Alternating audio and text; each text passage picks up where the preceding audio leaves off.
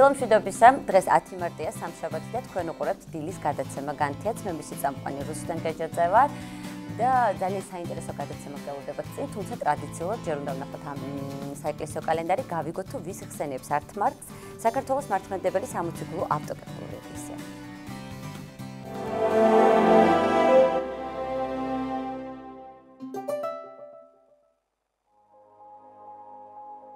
10 მარტს წმინდა მართლმადიდებელი სამოციქულო ეკლესია მოიხსენიებს წმინდა პორფირის ღაზალ მთავარეპისკოპოსს, წმინდა მოწამე სებასტიანეს.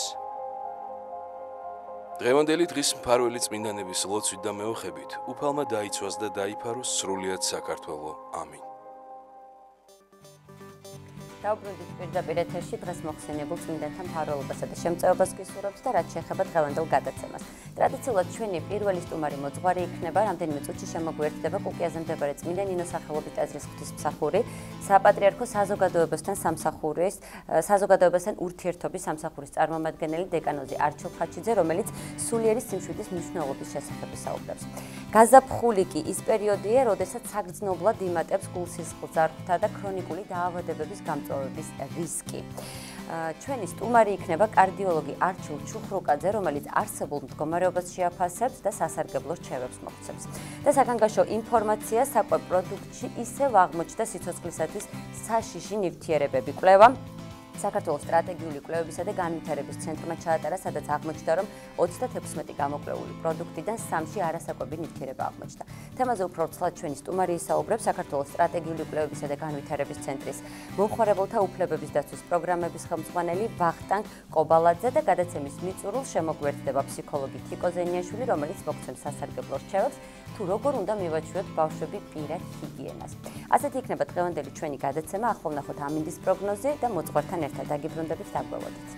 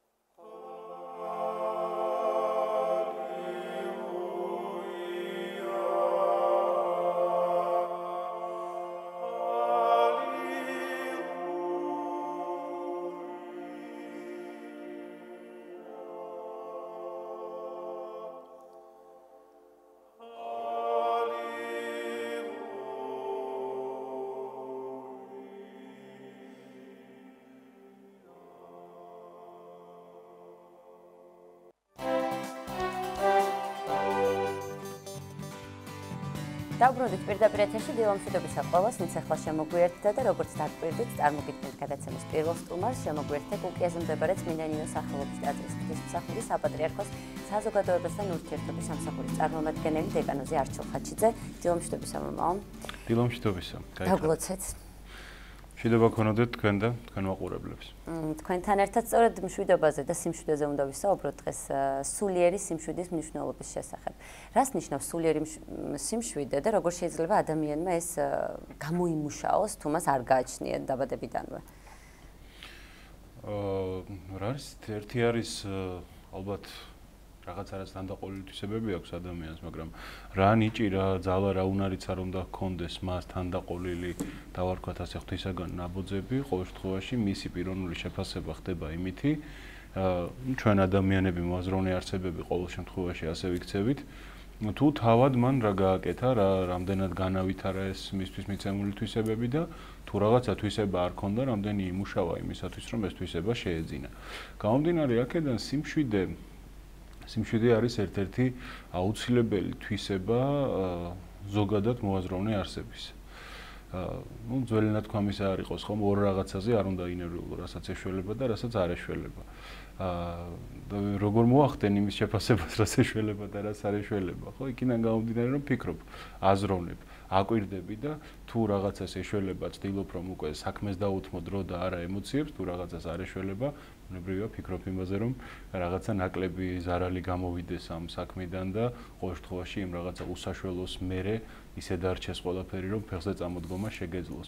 აქედან გამომდინარე, აი კითხვა დასვით თქვენ რომ როგორ მოიპოვოსო ადამიანმა სულიერი სიმშვიდე. მე ვფიქრობ ერთ-ერთი დიდი შეცდომა ჩვენი დღევანდელი თანამედროვე ყოფისა არის ის რომ ისედაც ასე 1000 ნაწილად განაწილებულ ადამიანს კიდევ ყოფთ შუაზე. და ვლაპარაკობთ რომ არსებობს თქვათ ადამიანის ცალკე ცხოვრება თქვათ ერთი და მეორე ცხოვრება სულიერი. არა, ადამიანი ადამიანია და მთელი ქრისტიანობა, მთელი სულიერი ცხოვრება ზუსტად ემსახურება იმას, რომ მთლიანი ინტეგრირებული ესეთი ძლიერი პიროვნება ჩამოყალიბდეს ადამიანის სახით, რომელსაც რა თქმა უნდა ექნება მრავალი წახნაგი, ექნება თავისი სულიერი მხარე ცხოვრებისა, ასე შემდეგ ფიზიკური, მატერიალური თუ მეგობრული მხარე, მაგრამ რაც თავარია ეს იქნება მთლიანი პიროვნება, რომელიც ყველგან იქნება წარმოდგენილი როგორც ესეთი პიროვნება, როგორც ჩამოყალიბდა. მამა არჩილ, სიმშვიდე გარკვეულწილად ეს არის წონასწორობა. ადამიანის წონასწორობა ფიზიკურად ყოველ შემთხვევაში ესეა. რამდენად კავშირშია ფიზიკური სიმშვიდე სულიერ სიმშვიდესთან? ზოგადად აი თქვენც ბრძანეთ რომ ყველაფერი ერთმანეთთან კავშირშია, მაგრამ როდესაც ადამიანი გარეგნულად მშვიდია, მოწესრიგებული, აი დამჯდარს რომ ვეძახით ხოლმე ქართველები, რამდენად აისახება ეს მის სულიერ სიმშვიდეზე? თუ შეიძლება ადამიანი მუდმივად შფოთავდეს შინაგანად, მაგრამ გარეგნულად ის იყოს მშვიდი ადამიანი? ყველაფერს შეიძლება ჰქონდეს სხვადასხვა განმაპირობებელი. ერთნაირ გარეგნულ შედეგს შეიძლება სხვადასხვა შინაგანი პროცესი განაპირობებდეს ადამიანში. ვიღაცა მშვიდი იყოს თქვა და არ რეაგირებდეს რაღაც გარემო ფაქტორებზე, იმიტომ რომ უბრალოდ ჩაკეტილი ადამიანია. ვიღაცა არ რეაგირებდეს, იმიტომ რომ იმ ეტაპზე რაღაცა ძალიან დიდი ემოციითაა იგი მოცული. ვიღაცა არ რეაგირებდეს გარემოზე, იმიტომ რომ უბრალოდ ძალიან ქედმაღალია და არ თვლის ვიღაცებს საჭიროს, რომ თქვა მათთან იურთიერთობოს. ასე რომ გააჩნია რა წინაპირობა მოუტანა ადამიანს ეს გარეგნული შედეგი. ჩვენ თუ საუბრობთ, უნდა ვისაუბროთ მის შინაგან მდგომარეობაზე. მეც რაღაცნაირად აი წინა პასუხს თითქოს გადაება ეს რომ რა თქმა უნდა ერთმანეთს განაპირობებს ფიზიკური მდგომარეობა ძალიან მოქმედებს სულიერ მდგომარეობაზე და სულიერი მდგომარეობაც რა თქმა უნდა ძალიან სერიოზულ ზეგავლენას ახდენს ადამიანის ფიზიკურ მდგომარეობას და რამდენადაც სულიერად მოწესრიგებულია ადამიანი, ანუ პიროვნულად გამართულია ადამიანი, იმდენად თავისთავად უკვე მთლიანობაში იმართება მისი ცხოვრების სხვადასხვა წახნაგი. ეს ყველაფერი იწყება ჩემი აზრით ჩვენ ამას შეიძლება ვიღაცა აღიარებდეს, ვიღაცა არ აღიარებდეს, ვიღაცა მორწმუნე იყოს, ვიღაცა არ იყოს მორწმუნე, ვიღაცა იყოს მორწმუნე, მაგრამ ძალიან თავისებური მორწმუნე იყოს. ყოველ შემთხვევაში ესეა რომ ადამიანი სიმშვიდეს და ნამდვილ შინაგან სიხარულსა და კმაყოფილებას პოულობს ღმერთთან ურთიერთობაში. ადამიანი პოულობს ნამდვილ დაკმაყოფილებას მხოლოდ საღვთო თვისებებთან თანაზიარებაში. აქედან გამომდინარე მაცხოვარის გვეუბნება, ჩემგან ისწავეთ რამე თუ მშვიდვარდამ დაბალ გულითა. დავით მეფსალმუნის ძალიან ცნობილი სიტყვები, რომელსაც მისი უწმინდესობა ხშირად გვახსენებს ხოლმე მთელ მრევლს, არა, მოიხსენე უფალო დავით და ყოველი სიმშვიდე მისი. დავითი, რომელსაც როგორი დევნა, როგორი ალიაქოთი ჰქონდა, მაგრამ რატომ როგორ ახერხებდა იგი ამ სიმშვიდის შენარჩუნებას, ამ შინაგანი წონასწორობის შენარჩუნებას, იმიტომ რომ მას როგორც ღირსეულ პიროვნებას ყოველთვის ჰქონდა გააზრებული რა იყო მთავარი, რა იყო პრიორიტეტული და რა იყო მეორე ხარისხოვანი. ანუ იგი იყო მარხვაზე. მოდით ესე ვთქვათ, აი ამ სამარხო პერიოდში. ანუ მარხვა რას ნიშნავს? მარხვა რა თქმა უნდა მხოლოდ კატლეტისგან შეთავდა და ძეხვისგან თავშეკავებას არ გულისხმობს. მარხვა ეს არის პრიორიტეტების დახარისხება. რა უფრო აუცილებელია და როცა ხვდები შენს უნარებს, რომ ამაზე მეტი რაღაც არ შემიძლია, აი ეს უნარი ვთქვათ მაქვს 10 ლარი, უფრო რასჯობია მოვახმარო ეს 10 ლარი. ამას თუ ამას. ანუ, როდესაც მე სწორად ვაფასებ საკუთარ თავს რა შემიძლია და აქედან გამომდინარე ვფიქრობ იმაზე, რა უმჯობესი რომ დაუთმო ჩემი ცხოვრების, თქვათ ეს დროის ნაწილი თუ ენერგია და ასე შემდეგ. და დავითი როგორ ახერხებდა ამ სიმშვიდის შენარჩუნებას? მაგალითად, მას როცა დევნიდნენ და რაღაცა კაცი იდგა ფერდობზე და აგინებდა, ლანძღავდა ყოფილ მეფეს, რომელიც საკუთარმა შვილმა გააგდო და ასე შემდეგ და მისი თანხლები მცირე ამალა მიყვება, მას მხოლოდ დაეუბნება რომ მივალო და იმ გლეხ კაცო უბრალო კაციაო ვიღაცა და თავის მეფეს გაგინებსო, მივალო და მოვკლავო. მომეცი უფლება დავითი ეტყვის რომ გაანებეო თავი, მაგაც როგორ უნდა გაუწყრეო ახლა, საკუთარი შვილისგან დევნილი კაცი გავრბივარ და ამ კაცს დაუწყო, ახლა ვიღაცა თან ტყუილს რომ მაბრალებს ისეთ კაცს დევნაო. ანუ იყო რა დავითი თავდაჯერებული თავისი სიმართლიდან, თავისი ღირსებიდან, თავისი სწორი პოზიციონირებიდან, დღეს როგორც მოდაშია თუ ვიტყვით, თავდაჯერებული. აი ეს თავდაჯერება და ასე შემდეგ მას აძლევდა სწორი სიმშვიდის საშუალებას. სწორი ფეხზე დგომის საშუალებას. მაცხოვარმაც ასე მაცხოვარი ხომ თითოეული ჩვენგანის ნიმუშია და მაგალითი განკაცდა იმისათვის რომ ჩვენთვის ადამიანობის მაგალითი მოეცა. ათანასე ალექსანდრიელი როგორც ამბობს, ღმერთი გახდა ადამიანი იმისათვის რომ ადამიანი გაეხადაო ღმერთი.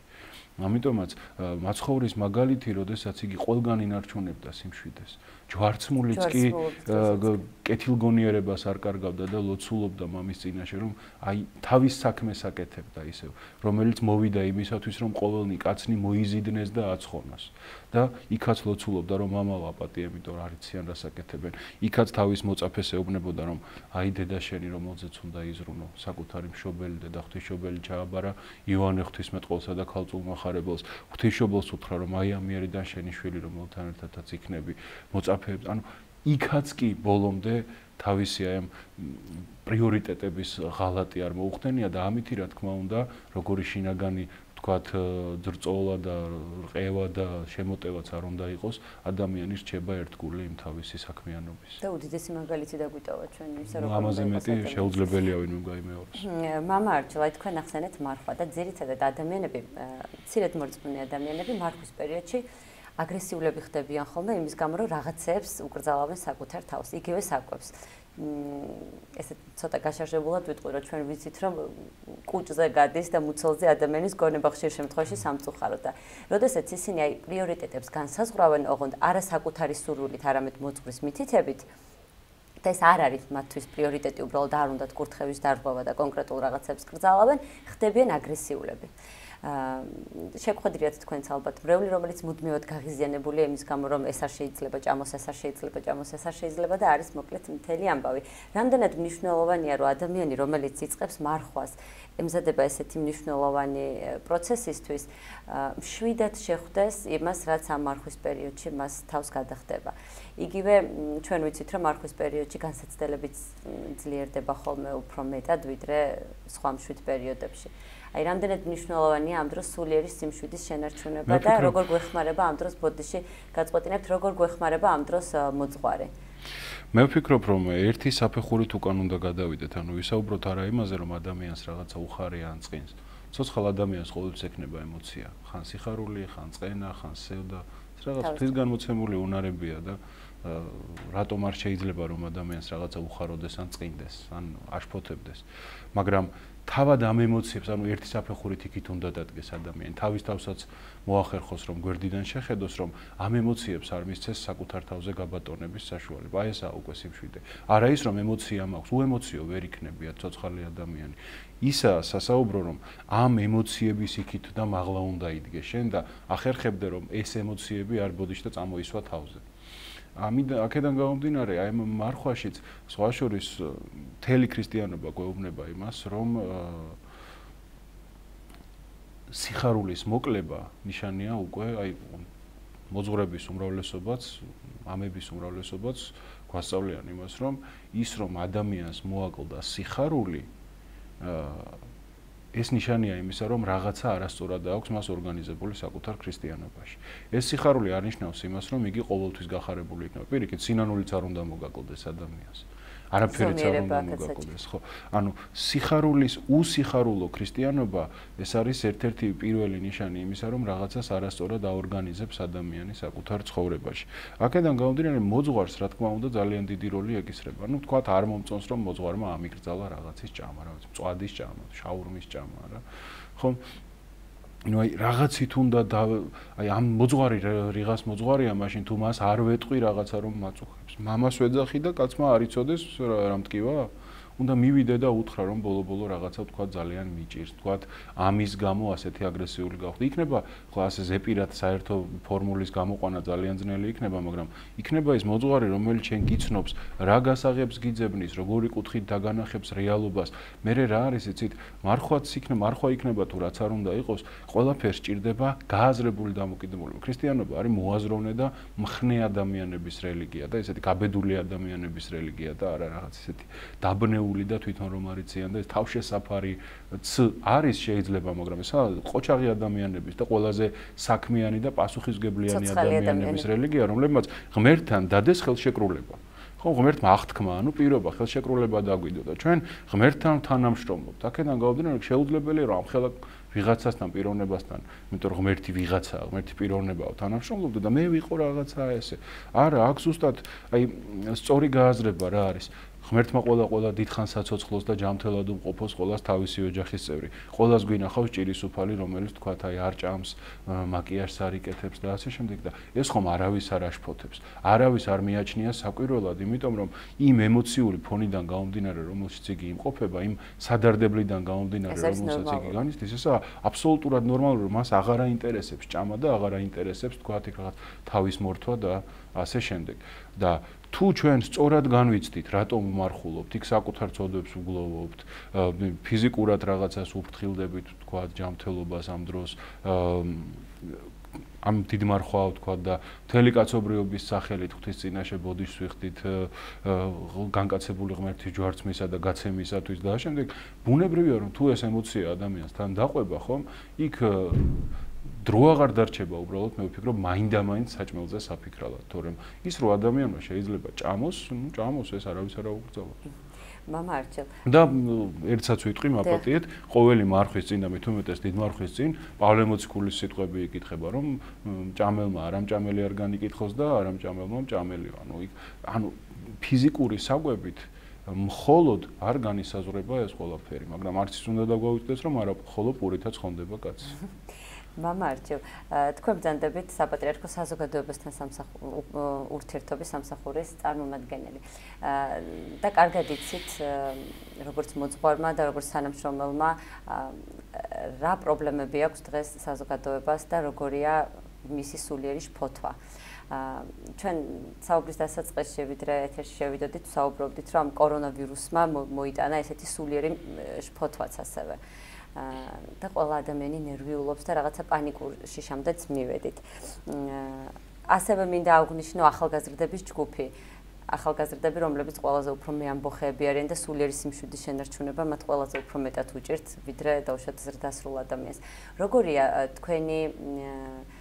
თქვენი პრიორიტეტები რა არის საზოგადოებასთან ურთიერთობის დროს? როგორ ცდილობენ სასულიერო პირები სულიერი სიმშვიდე მოუტანონ ადამიანებს, რომლებიც თუნდაც დღეს არსებული ფონიდან საკმაოდ მღელვარებაში მყოფებიან. სიმშვიდე საერთოდ ჩემი აზრით მოაქვს ერთ-ერთი ბევრ რაღაცას მაგრამ ერთ-ერთი ანუ არა განურჩევლობა რომ უკვე სულ ერთი ხდება რაღაცა ადამიანის ესეც ხდება რომ ადამიანი უბრალოდ აი დინებას მიყვეს მკვდარი თევზივით ამას არ გულისხმობთ მართლა შინაგანად მშვიდი ადამიანი ხდები როდესაც ღმერთცენდობი და ღმერთცენდობი როდის როცა წეგან როგორც ახსენეთ აი შენ წილხილშეკრულებას ასრულებ და გწამს რომ იქიდან რა თქმა უნდა არაფერი არ დაირღვევა რაც ღმერთმა გითხრა და რასაც შეგპირდა ანუ როდესაც შენ სალოცავი იყო ილოცე მოსათმენი იყო მოითმინე საშრომი იყო იშრომე საკითხავი იყო იკითხე ყველაფერი გააკეთე რაც შენ უნდა გაგეკეთებინა რაღაცნაირად ხარ ვალმოხდილი და იმავდროულად ხარ თავმდაბალი იმიტომ რომ თავმდაბლობა საღვთო თვისებაა ზოგს გონია რომ ეს რაღაც თავის დამცირება არავითარ შემთხვევაში ღმერთია თავად თავმდაბალი ანუ თავმდაბლობა გულისხმობს ზუსტად ამ თავდაჯერებასაც და გარკვეულწილად სიმშვიდებასაც მოიცავს. სიმშვიდის განმაპირობებელია, ხო, როდესაც ადამიანი თავმდაბალია, მას არ მოეშლება ნერვები, რომ რაღაც აუცილებლად არ დაპატიჟეს ან რაღაცას. და არა უშავს რა, მას იმდენი საქმე აქვს საკეთებელი თავის ცხოვრებაში, რომ თვითკმარია გარკვეულწილად და არაა გარეგან ფაქტორებზე იმდენად დამოკიდებული. ნუ ძალიან ფართო თემაა, მესმის ახლა ბოლომდე ვერ განვიხილავთ და ამიტომაც თანდათანობით ადამიანი, როდესაც ვითარდება და იწვრთნება და ყველა ერთ დონეზე ბუნებრივია ვერ ვიქნებით ამ სულიერ თვისებებში, მით უფრო მეტად შემოდის მასში საღვთო თავდაჯერებულობა და საღვთო არა ამპარტავნება, არამედ მართლა თავდაჯერება, შინაგანი ღირსება, განცდა იმ პატივისა, რომელიც ღმერთმა მოგვაგო და თავარი მოსაფრთხილებელი რაღაცეები, რაც არის ადამიანობა, რაც არის მოსაფრთხილებელი მართლა ჩვენ ცხოვრებაში და თუ თვითონ სასულიერო პირი ამას როგორ ახერხებს, ნუ სასულიერო პირი ყველა სასულიერო პირს აი ჯვარზე აწერია უკანა მხარეს პავლე მოციქულის სიტყვები, რომ სახე, ანუ მაგალითი იყავი მორწმუნეებისათვის სიტყვით, საქმით, სიმშვიდით და ასე შემდეგ, ასე რომ ყოველი სასულიერო პირი მით უმეტეს უნდა ცდილობდეს, რომ ამ საღვთო თვისებებში იწვრთნებოდეს თავისი ლოცვით, თავისი მსახურებით და როდესაც ამ ყველაფერში ხარ ჩართული წეგან როგორც ვთქვი, ერთხელ ცხოვრობთ არა და ბუნებრივად აღარ გრჩება დრო ამ ცუდი რაღაცეებისათვის. ამიტომ პირველ რიგში ადამიანი უნდა იყოს ძალიან შრომის მოყვარე. ქრისტიანი უნდა იყოს აუცილებლად შრომის მოყვარე. აი მართლა ქართული ანდაზაა ტყუილა შრომაჯობია ტყუილა ჯდომას. ამიტომაც თუ ადამიანი საქმეს ეჯერებს, ტყუილა შრომა არ არსებობს. თუ ადამიანი საქმეს აკეთებს, ადამიანი არიზარებს, ადამიანი ცდილობს რაღაცეები, ოღონდ სწორად გააკეთოს მამფათიად და არა ვირულად, ხომ მართლა იშრომოს, როგორც აი შემოქმედმა არსებამ, როგორც გონიერმა არსებამ, ღვთისგან გაჩენილმა და იცის ეს აი რისი ნაწილია, ხომ? რა თქმა უნდა, ასეთი ადამიანისათვის მოსახერხებელი იქნება ისიც, რომ შეძლოს სხვა მდგომარეობაში წონასწორობის შენარჩუნება, იმიტომ რომ ხედავს რა საქმეს, ხვდება ამ საქმისთვის რა კარგია, რა ცუდია და საქმიდან გამომდინარე საზღვრავს ამ ყველაფერს და არა პირადი ემოციებიდან გამომდინარე. და სხვათა შორის მამაო სულიერი სიმშვიდეც გადამდებია ისევე როგორც ნებისმიერი ქცევა შეიძლება ადამიანმა თავის თავზე გადმოიყოს. აი მე მაგალითად როგორც გადაცემის წამყვანი თუ ეთერში მყავს ადამიანები დილით რომლებიც მშვიდად გაწონასწორებულად საუბრობენ მთელი დღის განმავლობაში ეს ემოცია მე მიმყვება. თუ ესეთი აფორიაქებული ადამიანები ზიან რომლებიც კამზე ვერ ეტევიან და მუდმივად აფორიაქებულები არიან მეც მთელი დღის განმავლობაში ეს განწყობა მიმყვება. იგივე ოჯახში რამდენად მნიშვნელოვანია რომ ერთი ადამიანი მაინც იყოს სულიერად მშვიდი და გაწონასწორებული რომ შემდეგ აი როგორც სანთელი მის ირგვლივ ყველაფერს ანათებს ამ ადამიანმაც ეს განწყობა მთელს ოჯახს და შემდეგ უკვე ფართო საზოგადოებასაც გადასდოს. ხო, რა თქმა უნდა, ეს ჯანსაღი და მოწესრიგებული საზოგადოება, ჯანსაღი და მოწესრიგებული ადამიანებისაგან შედგება. ამას ორი აზრი არ აქვს და ალტერნატივა არ აქვს, მაგრამ ნუ ისეთ სათქმელია, რომ რაღაც საზოგადოებრივი წესრიგიც არსებობს და ხშირად არათუ ერთი ადამიანი ამ შვიდი, არამედ ყველა მშვიდია და ერთი გადარეული შემოვა ხოლმე და მონასტერს აურევს ხოლმე. ჯვარი ყველას წერია და ყველა ერთობას და ყველა წესიერ საზოგადოებას. ამიტომაც მე ვფიქრობ, რომ რაღაც ესეთი წესრიგი, წესსა და რიგს გულისხმობს, ხომ? ანუ რა არის მერე არა, რატოა, ისევ გონიერებამდე და ისევ რაღაც სიმშვიდემდე მივდივართ, არა, ეს თუ არსებობს, იქ უკვე რაღაცების პიროვნულას ამოვარდნებზე ან იმჯერზე ცუდად იყო. ბოლო-ბოლო რა არის, იცით, გასაგებია რომ წეგანაც ამოვიდეს, ყველა ყოველთვის შვიდად და წყნარად ვერ იქნება. გაბრაზდეს შეიძლება ადამიანი რაღაცაზე, მაგრამ თუ აი ეს ერთობა არის მშვიდი, იმ ოჯახი ახსენეთ, იქ ოჯახში რომ მოვიდა ვიღაცა თქვა სამსახურიდან განერვიულებული. ისიც როგორღაც გადაიფარება ამ საერთო სიმშვიდით, რომ აი მოიჯიჯღინა ადამიანმა და მორჩა. სულ ასე ხო არ იქნება, სულ ასე თუა, მაშინ მართლა რაღაცნაირად უნდა ცოტა შერცხვეს და საკუთარი თავის მოწესრიგებაზეც ნელა-ნელა იზრუნოს, რომ ამ ოჯახში თუ გინდა იცხოვრო, ცოტა წყნარად უნდა იყო. ხა ბიბლიოთეკაში გთხოვენ, თქვა ჩუმად იყო არა, სამკითხველო დარბაზში. ნუ ყველგან არსებობს რაღაცა წესი და თუმცა მისი მოსმენა ამ პერიოდში და მშვიდად მისი გაგებაც ალბათ საწინდარია, რომ მანაც უკეთესი გზა აირჩიოს მაგალითად არაჯაჯყანის.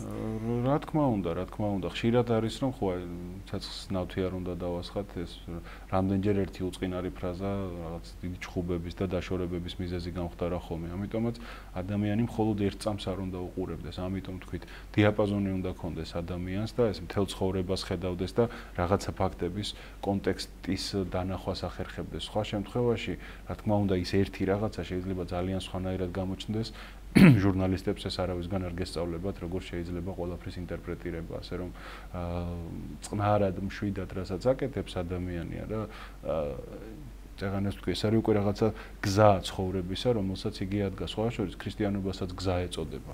წმინდა წერილში, აი 60 ქულოში რაღაც ერთი ჯგუფი მოდის ახალი მორწმუნეებისა და მათ კარგად იცოდნენ, ეს გზა ასე არიან ისინი აღწერილი. ანუ ქრისტიანობაც გზა არის და გზას რომ ადგახარ, გასაგებია რომ ხან შეიძლება ისვენებდე, ხან შეიძლება რაღაცა იკვებებოდე, ხან შეიძლება კითხულობდე კიდე საით უნდა წავიდე, მაგრამ თავარია რომ ამ გზიდან არ უხვევდე და როცა ადამიანი აქვს რაღაცა წამს რომ ეს ასეა, წამს ეს ღირებულებები რომ სწორია, იქ უკვე რაღაცეები უნდა კიდევაც, თავისი დადებული პირობაა და უნდა შეასრულოს.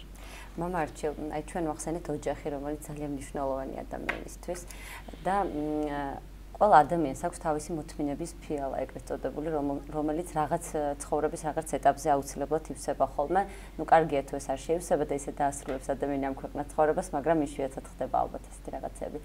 ოჯახის მაკეტზე რომ გავიხსენოთ, განვიხილოთ, მაგალითად, ძალიან ხშირად არის ხოლმე, როდესაც აგრესიული ქმრები იქნება ეს ნარკოდამოკიდებული თუ სასმელდამოკიდებული თუ აზარდამოკიდებული, არ აქვს მნიშვნელობა, არაჯანსაღი ქმრები. ბოლო პერიოდშიც ბევრი მაგალითი გვაქვს ამის, ძალადობენ ცოლებზე და ეს ცოლები რაღაც პერიოდი მშვიდად იტანენ ყველაფერს იმის გამო, რომ ოჯახი არ დაინგრეს, იმის გამო, რომ შვილები რაღაც მომავალი არ დაუზიანონ და სხვადასხვა მიზეზები აქვთ მოკლედ ამ ადამიანებს. აი, ამ შემთხვევაში რამდენად ნორმალურია სიმშვიდის შენარჩუნება და არის თუ არა ეს სიმშვიდე რეალურად სულიერი სიმშვიდე? გარეგნულად გამოხატული ვითომ და მშვიდი და მორჩილი ცოლის უხეშად ვიტყვი როლის თამაში. პირველი ვიტყვი იმას, რომ ადამიანებისგან ძალიან განსხვავდებით ხოლმე ზოგჯერ. ამიტომაც ასე ერთბაშად რაღაცის ერთ ტაფაში მოქცევა ძალიან რთული, უკიდურესად რთულია, იმიტომ რომ ესაა ის თემები, რომლებზეც ფაქტობრივად ყოველდღიურად მუშაობს ჩვენი ეკლესიაც და მთელი ჯანსაღი საზოგადოებაც, რომ ის უდიდესი და უძვირფასესი ინსტიტუტი, რაც არის ოჯახი, იყოს ნამდვილად ჯანსაღი და არ გახდეს ვიღაცების ხელში სათამაშო. თქვა სხვათა შორის თუნდაც ოჯახის წევრების ხელში სათამაშო აღარ არის საუბარი უკვე შეიძლება გარე ძალებზე და გარე პიროვნებებზე, რომლებიც რაღაცნაირად ცდილობენ ხოლმე ოჯახის ცხოვრებაში ჩარევას. მეორე მეც ძალიან უკვე ყოფილი ვარ იმითი, რომ ეს რაღაც 2 თვის განმავლობაში, რაც ეს წელიწადი 2020 წელიწადი დაიწყო, 27 შემთხვევა დაფიქსირდა ესეთი ძიმე ოჯახური ძალადობისა და სხეულის დაზიანებისა და ეს ნამდვილად საგანგაშო ფაქტია, ოღონდ კიდევ ვიმეორებ, რომ ჩვენ უნდა ვისაუბროთ ძალადობაზე და ადამიანზე და უნდა ვთქვათ ისიც, რომ ძალადობა მრავალგვარი არსებობს. აი ზუსტად ეს გაცალმხრივება პრობლემების ხშირ შემთხვევაში, რომ რაღაცნაირად ფიზიკურად, ბუნებრივად შეიძლება ქალი იჩაგრებოდეს, მაგრამ შეიძლება და სამწუხაროდ პროცენტულად ასეა უმრავლესობა, მაგრამ იქ არავინ არ იცის ხოლმე მორალურად თქვათ ვის რა ზიანი ადგება, მორალურად მანამდე ვთქვათ ენით რა მოხდა და ქალის ენას რომ აშენებად შეუძლია და დანგრევაც ესეც საიდუმლოს არ წარმოადგენს. ამიტომაც ეს არ იძლევა იმის საბაბს, რომ რა თქმა უნდა, არავის სხეულის დაზიანებას, მით უმეტეს მკვლელობას და რამეს იოტისოდენა გამართლება არ ექნება, მაგრამ ჩვენ ხომ მხოლოდ შედეგზე არ ვლაპარაკობთ, არა ჩვენ ვლაპარაკობთ იმაზე, საიდან შეიძლება იწყებოდეს ეს ამ შედეგის დადგომა. ამიტომაც ჩვენ თავად ოჯახის ღირსებაზე და ღირებულებებზე უნდა ვილაპარაკოთ და თავად ძალადობაზე ზოგადად, რომელიც ყველგან და ყოველთვის მიუღებელია, ქალის მიმართ იქნება, კაცის მიმართ იქნება თუ ვის მიმართ იქნება, იმიტომ რომ გასაგებია რომ თუ აი ვამბობთ რომ ქალები კიდევ ხშირად არ ამბობენ თქვათ ოჯახური ძალადობის ფაქტს. ქალისთვის თუ რთულია ამისი თქმა, წარმოიდგინეთ კაცებისთვის რამდენად რთული იქნება რა. იმიტომ რომ სამწუხაროდ გვინახავს, ნაცემი კაცებიც გვინახავს და ასე შემდეგ. ძალიან სამწუხარო ფაქტია, ასე იქნება თუ ისე იქნება, არავინ არ უნდა გაილახოს, მით უმეტეს საკუთარ ოჯახში, რომელიც სიყვარულით, პატივისცემით და რაღაც მომავლის იმედებით და ოცნებებით შექმნა, პირიქით ეს უნდა იყოს ოჯახი, ნამდვილად ციხესიმაგრე უნდა იყოს ადამიანისთვის და პირდაპირ ვიტყვით, ერთადერთი ბევრჯერ მithქვამს და ვიმეორებ, ეკლესიას ყავს ერთადერთი სეხნია, ესაა ოჯახი. და ოჯახსაც ერთადერთი სეხნია ყავს, ესაა ეკლესია. ერთს ქვია დიდი ოჯახი, მეორეს ქვია მცირე ეკლესია. და ამიტომაც თუ ჩვენ გვინდა რომ ეს ურთიერთობა იყოს ისეთი როგორიც უნდა იყოს, ანუ გამტანი, ამტანი, ერთგული, წმინდა, პატიოსანი, საქმიანი, შედეგიანი, საიმედო და ასე შემდეგ, აი რა თვისებებიც აქ იგულისხმება, ამ თვისებების განხორციელებაზე უნდა ვიზრუნოთ. ხომ და უამრავი ადამიანია, ვთქვათ, აი მე პირადად შემიძლია ვკითხრათ ჩემი მეგობრის მაგალითი, რომელსაც ძალიან მძიმე ჩხუბის გადახდა მოუხდა თავის მეუღლესთან, ცოლთან. მაგრამ სანამ ამ ჩხუბამდე მივიდოდა, ტირილით აქვს ჩემთან, ახლა სახელს არ ვასახელებ რა თქმა უნდა, მაგრამ ტირილით აქვს დაახლოებით 5-6 ჩემთან დარეკილი. რომ აი ბიჭს, ანუ გიждდება თავის ცოლზე, ზრუნავს და შრომობს 24 საათი, აი გარეთაა გავარდნილი თავის ოჯახზე და როდესაც მე მთელი დღე გარეთ ვაგდივარ, ზოგჯერ ღამეც გარეთ ვარ, ტაქსაობ კიდე სამსახურის მერე და რაღაცა და მივდივარ ოჯახში, ბავშვები ხვდებიან ხშირად უჭმელები, ჩაუცმელები და ასე შემდეგ და ჩემი მეუღლის ზის და ალაიქებს რაღაცა სურათებს ტელეფონში. და ამის გამო იმდენად უყვარს თან ამ ბიჭს თავისი ცოლი, რომ აი ვერ წარმოუდგენია რომ მას რაღაცა უთხრას, მაგრამ აი როცა რამდენჯერმე მითხრა რომ სახლთან ვარ მოსული და სახლში ასვლისა მეშინია რამე არ ვაკადრო, იმიტომ რომ ვიცი რომ ასე დამხვდება. და ბავშვები დამხვდებიან ისევ მე საჭმელი და ასე შემდეგ, ხომ? აქედან გამომდინარე ეს ბიჭი იწყებს უკვე და მე ერთ დღეს თქვა ძალიან დიდი ჩხუბი გამოაცხო და გამოვიდა დამნაშავე ისევ ეს. მე ამითი არც ქალების ჩაგვრას გავამართლებ, არც ბიჭების აგრესიას გავამართლებ ამ შემთხვევაში, უბრალოდ საუბარია იმაზე, რომ თუ ეს არის მეუღლეობა, ერთ უღელში თავის გაყოფა, ეს უღელი სწორად უნდა იყოს განაწილებული და ერთმანეთთან უნდა დახმარებისა და იმედის ხელი კონდეს თოქმარს ჩაჭიდებული და არა ესე ცალმხრივად რომ თურმე უიმე ვიღაცას ხმამაღალი სიტყვა უთხრა. ხდება ხო? სულიერ სიმშვიდეს ვუსურვებთ ამ ოჯახსაც და ყველა ადამიანსაც და სამწუხაროდ ჩვენი საუბრის დრო მოიწურეთ, ხასიათიანი ლოცვა მოგვეხავდა, ამიტომ და დაგებშვიდებათ, თუმცა ძალიან მნიშვნელოვანი და საინტერესო თემაა და იმედია რომ ამაზე სხვა დროსაც განვიხსენებთ საუბარს. ჩვენ ტელემაყურებელს შევახსენებთ კუკიაზე მდებარე წმინდა ნინოს სახელობის ტაძრის ღვთისმსახური დეკანოზი არჩილ ხაჩიძე იყო ჩვენი გადაცემის სტუმარი. 9 საათიანი ლოცვის შემდეგ კი მომდევნო თემით დაგიბრუნდებით. დაგველოდებით.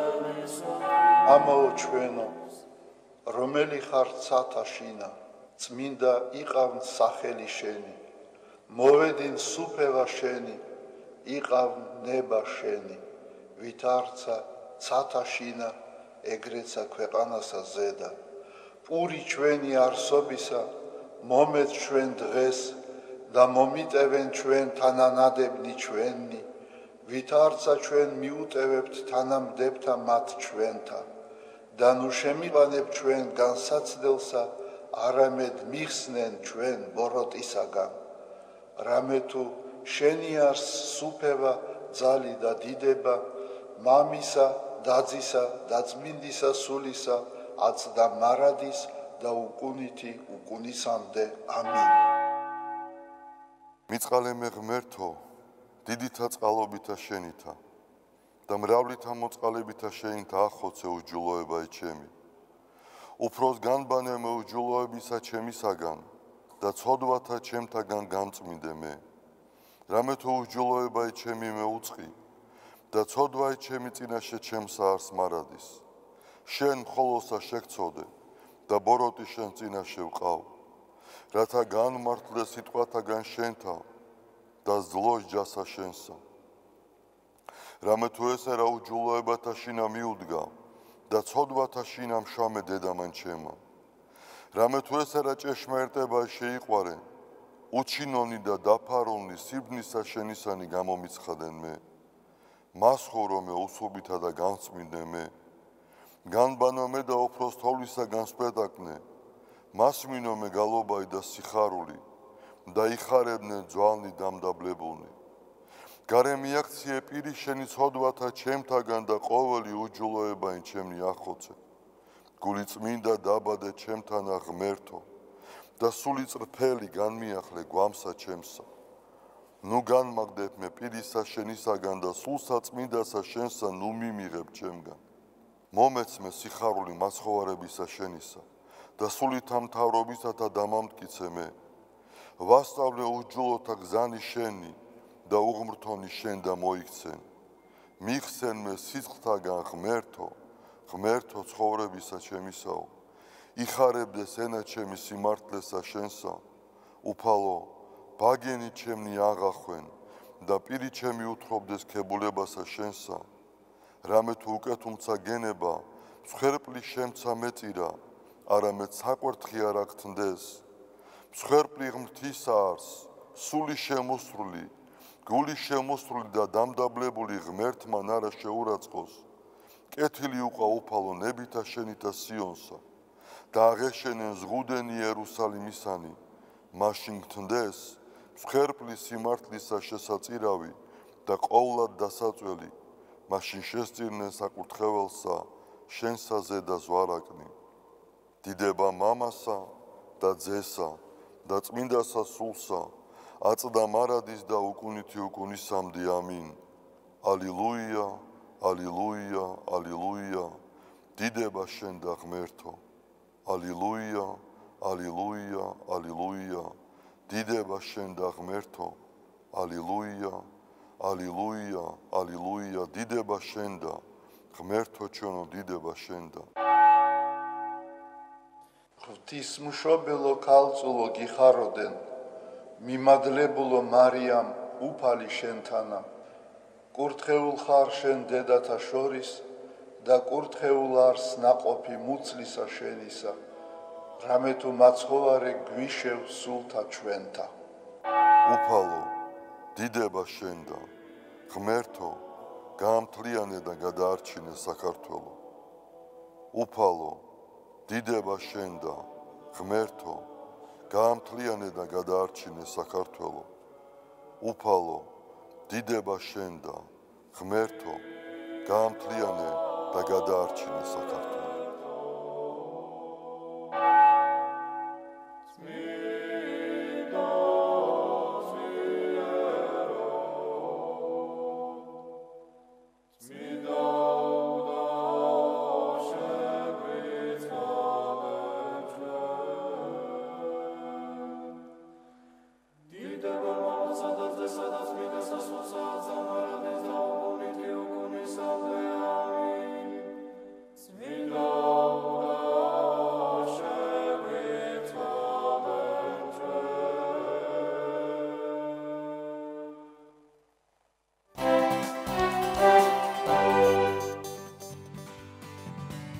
დავბრუნდით პირდაპირ ეთერში და გადაცემას განმოგწევთ ძალიან საინტერესო თემით და სტუმრით. შემოგვიერთდა თბილისის გულის ცენტრის გენერალური დირექტორი, მედიცინის დოქტორი, პროფესორი, კარდიოლოგი არჩილ ჩუხლუკიძე. დილამშვიდობისა ბატონო არჩილ. დილამშვიდობისა, დიდი მადლობა სტუმრობისთვის.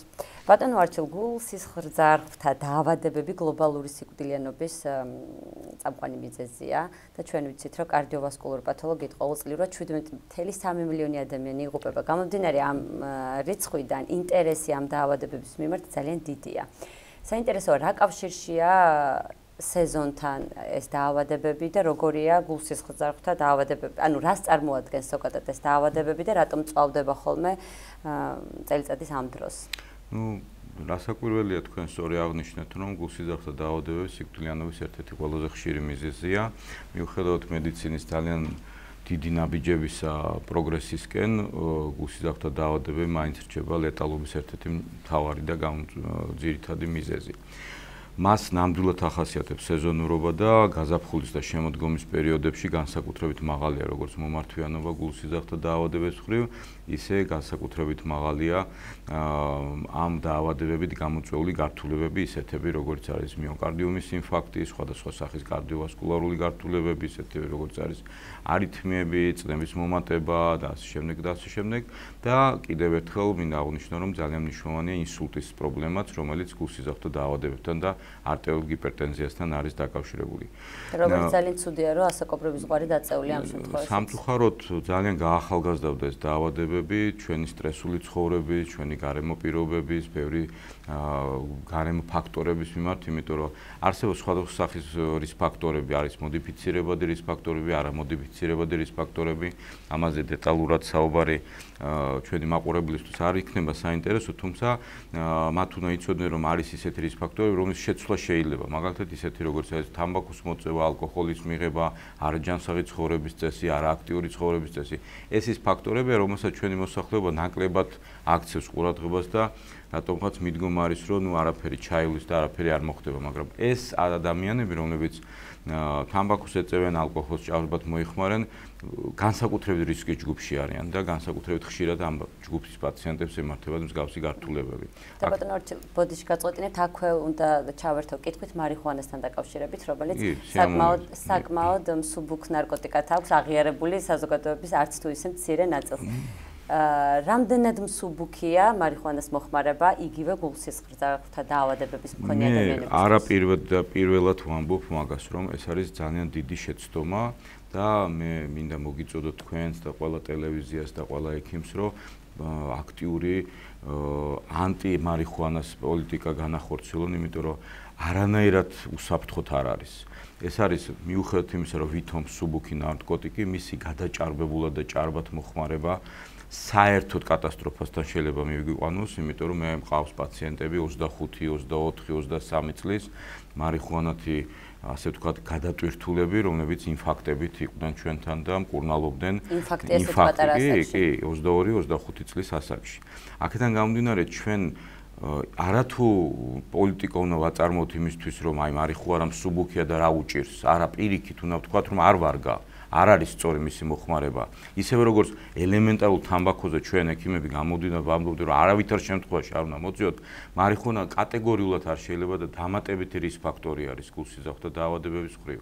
აქედან გამომდინარე, ჩვენ ამ საკითხზე უფრო მეტი უნდა ვისაუბროთ, უფრო მეტი ვილაპარაკოთ, მოვიყვანოთ მაგალითები, ყველა ექიმა თავისი მაგალითი უნდა მოიყვანოს, იმიტომ რომ ჩვენს ახალგაზრდობას უნდა მიუთითოთ, რომ ეს მავნე ჩვევა, ეს არის დამღუპველი, ელემენტარულად დამღუპველი.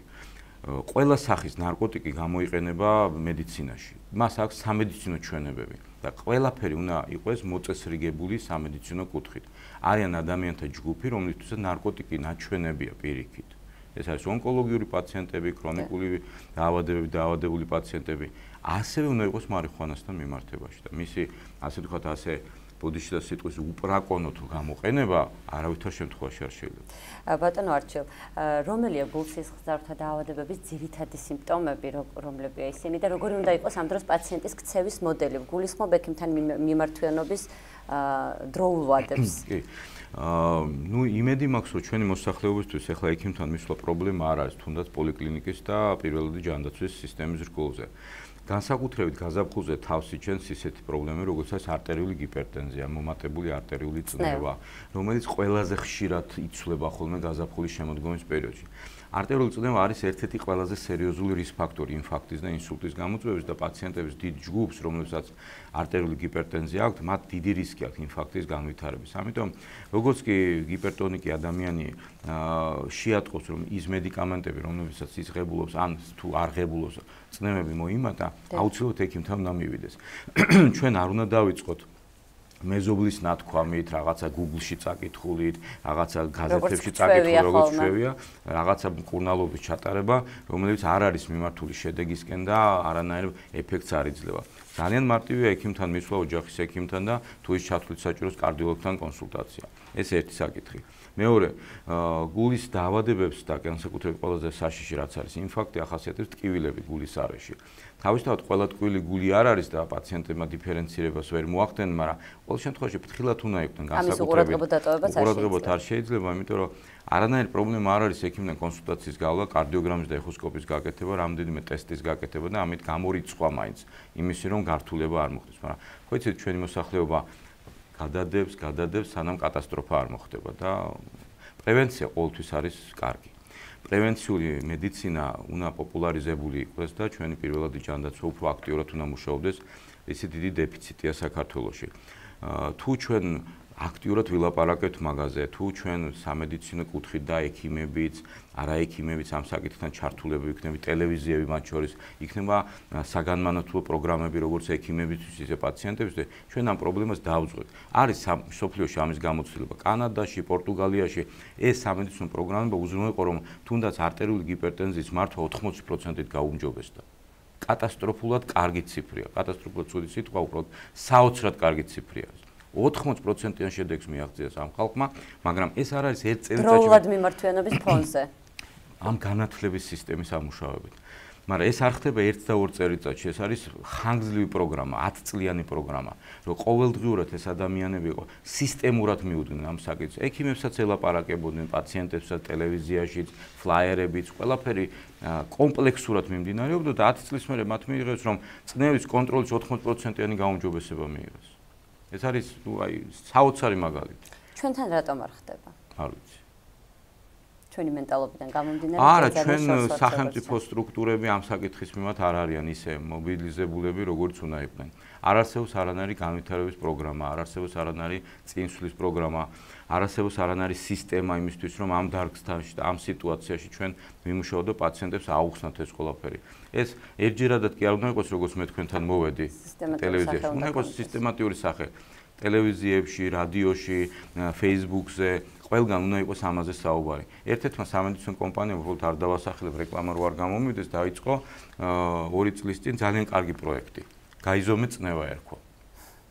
მოდი და გაიზომე წნევა. მართლა საოცარი კაი პროგრამა იყო. ეს უნდა გრძელდებოდეს. მარტო ერთი კომპანიის იმედად არ უნდა იყოს, სახელმწიფო უნდა იყოს ჩართული ამ საკითხში. თავისთავად. და ჩვენ პაციენტებთან უნდა მივიყვანოთ, რომ არაფერი მარტივი არის, გაიზომე წნევა იმისათვის, რომ შენ ჯანმრთელი იყო. მარტივია ხო? ძალიან მარტივია ერთი შეხედვით, მაგრამ რატომღაც ჩვენ გვერთულება ხოლმე ყველაფერი. ბატონ არჩილ, ვიდრე მომდევნო კითხვას დაგისვამდეთ, მაყურებლის შეკითხვა მინდა გავაჟღერო, რომელიც წერს, რომ შულტირების შემდეგ მას აქვს ჭრილობის არეში ყრუტკივილი. მუდმივი ყრუტკივილი და რისი ბრალი შეიძლება იყოსო? შეიძლება ისევ გულის ბრალი იყოსო თუ შეიძლება ეს მოდიოდეს ოსტეოხონდროზისგან? შესაძლებელია გულის ბრალიც იყოს, შესაძლებელია, თუმცა ამას დიფერენცირება უნდა. თუმცა ნაჭრილობებ პაციენტებს აქვთ ეს მოვლითი ტკივილები, რომელიც ხანგრძლივად გრძელდება ხოლმე და მან რაღაცა სპეციფიური მედიკამენტების ჩართვა შეიძლება და შეიძლება ოსტეოხონდროზიც იყოს, ახლა გულმკერდის მალების ოსტეოხონდროზი გამოიწვია. ოპერაციის შემდგომ ის არის ნორმალურია ეს თქვა. ნორმალური არ არის, ხშირად არ ხდება, იშვიათად ხდება, ამიტომ სპეციალისტთან კონსულტაცია საჭირო. დიდი მადლობა. ბატონო არჩილ, ინსულტი უნდა ვახსენოთ აუცილებლად, რომელიც საკმაოდ გახშირებულია საქართველოში, არ ვიცი სხვა ქვეყნის სტატისტიკა როგორია, მაგრამ საქართველოში ყოველ შემთხვევაში არც თუ ისე იშვიათად ხდება ინსულტი. რა ნიშნები აქვს ინსულტს და რამდენად მარტივად ამოსაცნობია ის არა მხოლოდ ექიმისთვის, არამედ თვითონ პაციენტისთვისაც. არის რაიმე სიმპტომატიკა, რის შემდეგაც ჩვენ შეიძლება ვივარაუდოთ, რომ ეს არის ინსულტის წინა ნიშნები და აუცილებლად უნდა მივმართოთ ექიმს. მე მინდა გითხრათ, რომ ინსულტი არის ერთ-ერთი ყველაზე სერიოზული არა მარტო სამედიცინო, არამედ სოციალური პრობლემა.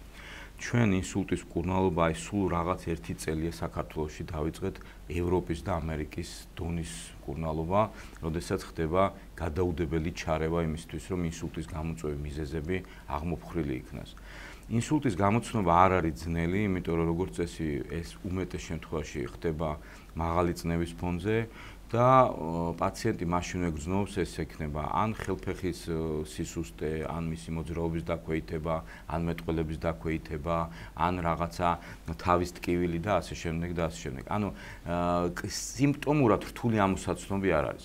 როგორც კი ეს სიმპტომი გამოჩნდება, აუცილებლად საჭირო მიმართოს სამედიცინო დაწესებულებას, იმიტომ რომ ისეთი კვლევები, როგორც ეს კომპიუტერული ტომოგრაფია და მაგნიტური რეზონანსული ტომოგრაფია, ცალსახად სვავს ამ დიაგნოზს და რაც უფრო ადრე მიმართავს პაციენტი, მკურნალობის ადრე დაწყება ისეთები, როგორც შეიძლება თავიდან ავიცილოთ ერთ-ერთ ეს დაავადება. თავიდან აცილება, პრევენცია ხდება სწორი პრევენციული მკურნალობის წნევის, არითმიების და ასე შემდეგ, მაგრამ თუ მოხდა ეს ექსცესი სწრაფად მიმართვიანობის პერიოდში პირველი 2-3 საათის განმავლობაში ჩვენ შეიძლება მისი ცუდი შედეგები ავიცილოთ თავიდან, ანუ ინვალიდიზაცია ავიცილოთ თავიდან, ანუ ინსულტის ყველაზე დიდი პრობლემა რა არის, რომ ადამიანი ინვალიდდება. ინვალიდდება და ხდება მე სოციალური პრობლემა, მისი მოვლა, მისი გადაადგილება, ხანახან კვება, მეტყველება და ასე შემდეგ და რაც უფრო სწრაფად მიმართავს პაციენტი, როგორც კი სიმპტომები გაჩნდება, იწყება ისეთი მკურნალობა, როგორც ეს ამ თრომბის დამშლელი თერაპია, რომელიც რაც უფრო ადრე დაიწყება, ვით რომ შედეგი ეფექტი უფრო მაღალი იქნება. და შესაბამისად, ჩვენმა მოსახლეობამ პირველივე სიმპტომების გამოჩენისას ამჟამად შესაძლებელი ნებისმიერ კლინიკაში მისვლა უნდა მიაკითხოს. თრომბს რაც შეეხება ბატონო არჩილ, ძალიან ხშირია ხოლმე ორსულებში ეს პრობლემა, როდესაც მათ ორსულობის დროს არ ვიცი ეს გენეტიკური ფაქტორის ბრალია თუ შეძენილი, მაგრამ ყოველ შემთხვევაში არც თუ ისე მცირეა ორსულებში ამ ტრომბის წარმოქმნის საშიშროება. რამდენად არის იმის შესაძლებლობა, რომ ორსულმა მთელი ეს ორსულობის პროცესი კარდიოლოგთან ერთობლივი კონტაქტით როგორღაც მართოს, იმიტომ რომ ჩვენ სამწუხაროდ ფატალური შედეგებიც გვახსოვს, როდესაც მშობიარობის დროს სამწუხაროდ ჩვენი მიანკე გინეკოლოგები ამ საკითხის მიმართ ცოტა ლოიალურები არიან, მე როგორც მგონია და ვენური თრომბოზებთან დაკავშირებით, რომელიც ორსულების პერიოდში აღინიშნება ხოლმე, ცოტა ნაკლებ ყურადღებას აქცევენ. ყველა ორსულ ადამიანში ამ საკითხთან მიმართებაში უნდა იყოს განსაკუთრებული კონტროლი. მეტი სიფრთხილე.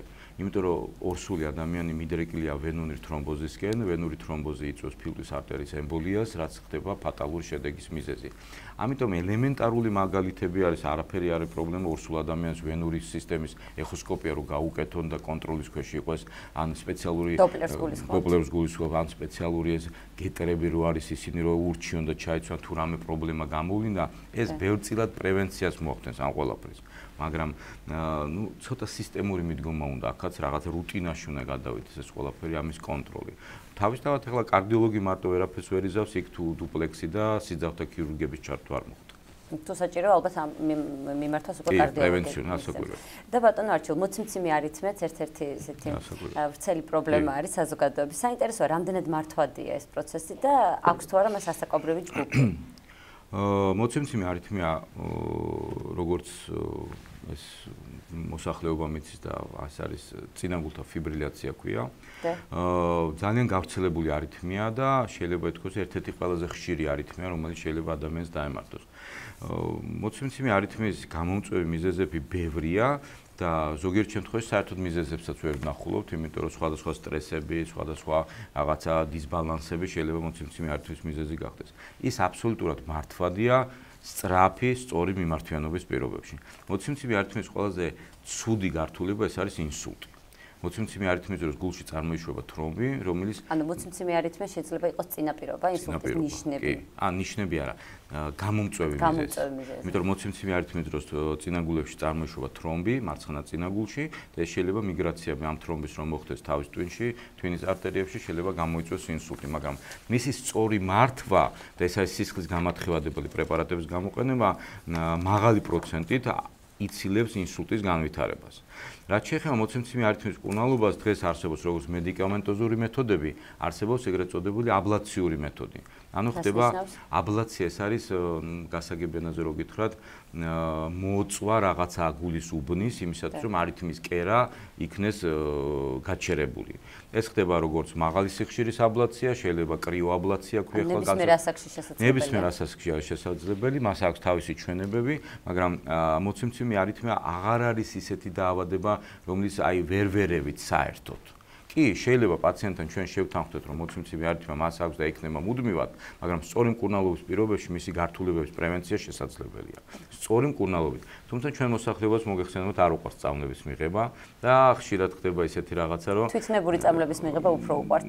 ხო, როგორ არის იცით, მე ხშირად რასაც ვაწყდები, იწყებენ რაღაც მედიკამენტოზო მკურნალობას და რამდენი თვის მერე ადენებებენ თავს, რომ აი ამდენი ხანი როგორ უნდა მივიღო წამალი, მაგრამ მოცემცივი არითმია ის დაავადება ზუსტად როცა სისხლის გამათხევადებული პრეპარატი თუ არ მიიღო პაციენტმა შეიძლება ინსულტის რისკი ჰქონდეს და გაიზარდოს. ან თვითნებურად ამ მკურნალობის შეწყვეტა ან სხვა ეტაპზე გადასვლა არ შეიძლება. ხშირად ვაწყდებით მან პრობლემას.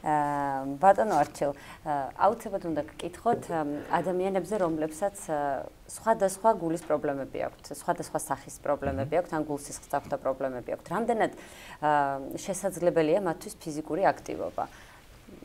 აი მაგალითად იგივე შულტირების შემთხვევაში, მე პირდაპირ შემიძლია გითხრათ, რომ ფიზიკური აქტივობა ერთ-ერთი ყველაზე სერიოზული რეკომენდაცია, რომელსაც ურჩევთ როგორც გულის დაავადებულ პაციენტებს, ისე ჩვეულებრივ არა პაციენტებსაც, იმიტომ რომ ფიზიკური აქტივობა ერთ-ერთი განსაზღვრელია იმის, რომ ჯანმრთელი ცხოვრების წესი იყოს ადამიანი და მას რისკები შეუმჩნევად გულსისხლძარღვთა დაავადებას. პაციენტებს ოპერაციის მერე განსაკუთრებით ესაჭიროებათ ფიზიკური აქტივობა. განსაკუთრებით ესაჭიროებათ სეირნობა, სიარული, დღეში 20-20 სუბუქი აქტივობა. ეხლა თუ მას ისეთი ფიზიკური კონდიცია აქვს, რომ მას შეუძლია ცოტა მეტი აქტივობაც, არანაირი შეზღუდვა არ აქვს. ბევრი ადამიანი ფიქრობს, რომ ოპერაცია რო კეთდება, მის მერე ინვალიდი ხდება პაციენტი. არა, გულის ოპერაციები იმიტომ კეთდება, რომ პაციენტი ჯანსაღი იყოს. ჩვეულებრივი ცხოვრების წესით ცხოვრობდეს. მას რაც ქონდა მანამდე როგორი აქტივობაც, ისეთი აქტივობა შეუნარჩუნდეს. შესაბამისად, ჩვენ პირიქით ურჩევთ, რომ მეტი აქტივობა, მეტი სიარული, მეტი მოძრაობა, მეტი ვარჯიში, რაც მას ფიზიკურად შეძლებს და როგორც შეძლებს, ის უნდა გააკეთოს. ჯანსაღი ცხოვრების წესი აბსოლუტურად ყველა ადამიანისთვის ეს არის მთავარი რეკომენდაცია იმისთვის, რომ სიცოცხლე უფრო გახანგრძლივდეს და გახდეს ჯანსაღი. დაავადებებისგან დაცულები ვიყოთ. დიდი მადლობა, ჩვენ საუბრის რო ფაქტიურად იწურება, მაგრამ ორი სიტყვით თუ შეგიძლიათ გითხრათ იმის თავაზე, რომ აი კორონავირუსის ფონზე, როდესაც ეშინიათ, რომ გვერდითი დაავადებები, ქრონიკული დაავადებებისაც აწუხებთ, ეს ვირუსი აუცილებლად მოკლავს, აი როგორია თქვენი პასუხი ამ ადამიანებისთვის? ორი სიტყვით რომ აუცილებლად მოკლავს კორონავირუსი, არავითარ შემთხვევაში აუცილებლად არავის არ კლავს. უამრავ ყველა ადამიანს თავისი იმუნიტეტი აქვს და ყველა ადამიანი უმეტესწილად გაუმკლავდება ამ კორონავირუსს. მისი სიკვდილიანობა მოგეხსენებათ არ არის კატასტროფულად მაღალი, თუმცა რასაკვირველი ქრონიკული დაავადებით მქონე ადამიანი განსაკუთრებით უნდა ერიდნონ ისეთ სივრცეებს, ისეთ ადგილებს, ისეთ ქვეყნებში მოგზაურობას, სადაც კორონავირუსი დაფიქსირებული არის და საზოგადოებრივი პასუხისმგებლობა არის ერთ-ერთი მთავარი. ჩვენ თუ საზოგადოებრივი პასუხისმგებლობით მიუდგებით ამ საკითხს, არანაირი პრობლემა არ იქნება. ძალიან დიდი მადლობა, ჯანმრთელობას გისურვებთ თქვენ და ჩვენს ტელემოყურებელსაც. ჩვენს ტელემოყურებელს კი შევახსენებ, რომ ჩვენი სტუმარი გახდათ თბილისის გულის ცენტრის გენერალური დირექტორი, მედიცინის დოქტორი, პროფესორი არჩილ ჩუხრუკიძე და ახლა ჩვენს ეთერში ანა კეკელიძის სიუჟეტის დროა, რომელიც კიდევ ერთხელ მოგცემს რჩევებს, თუ როგორ უნდა დავიცვათ ჰიგიენური ნორმები იმისთვის, რათა თავიდან ავიცილოთ შესაძლო ვირუსები. სოფლიოში კორონავირუსით ინფიცირებულთა რიცხვი სულ უფრო და უფრო იზრდება.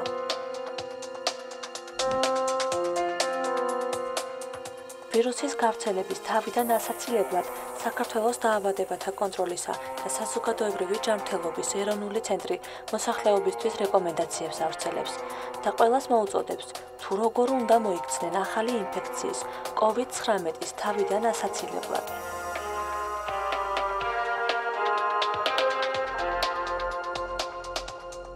რჩევების ჩამონათვალში პირველ ადგილს ხელების ხშირად დაბანა იკავებს.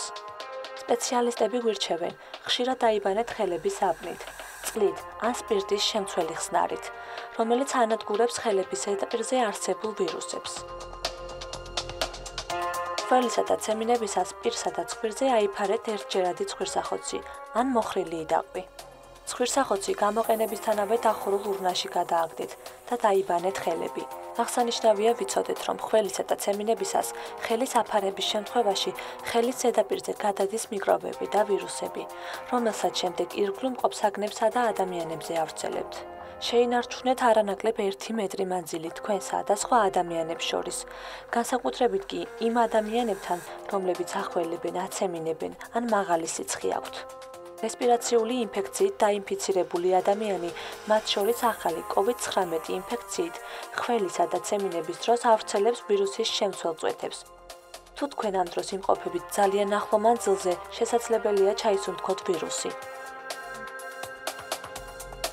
თუ გაქვთ სიცხე, ხველა და სუნთქვის გაძნელება, დროულად მიმართეთ ექიმს. თუ აუცილებელი არ არის, გადადეთ მოგზაურობა, განსაკუთრებით მაღალი რისკის ქვეყნებში.